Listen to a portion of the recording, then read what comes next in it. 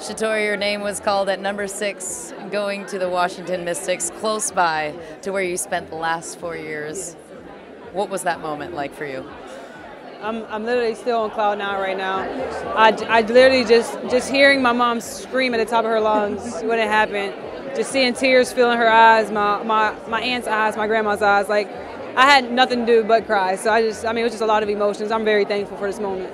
Bring us into those moments, an emotional moment with you and your mom in particular, with tears in her eyes, tears in your eyes. What was being said in that conversation? She was like, "You worked so hard for this moment. Embrace it. Like, you deserve it." And just more tears just kept flowing. I mean, like I said, I just thank God for these blessings. I'm really thankful.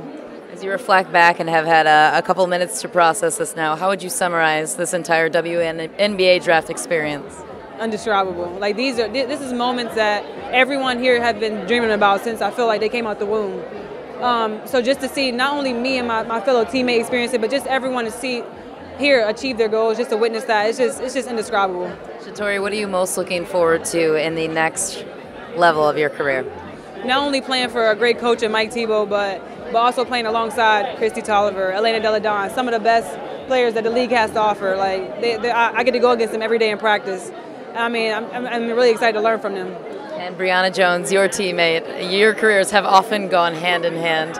She went at number 8. What can you say about your fellow teammate in Brianna Jones? The Connecticut Sun definitely have a great player. I just realized they got 3 Maryland players on that team, and Lynetta Kaiser and Alyssa Thomas. So I'm really happy for Bree, just seeing all the hard work she's put in as well. Shatori, congratulations. Thank you so much. Thank you, guys.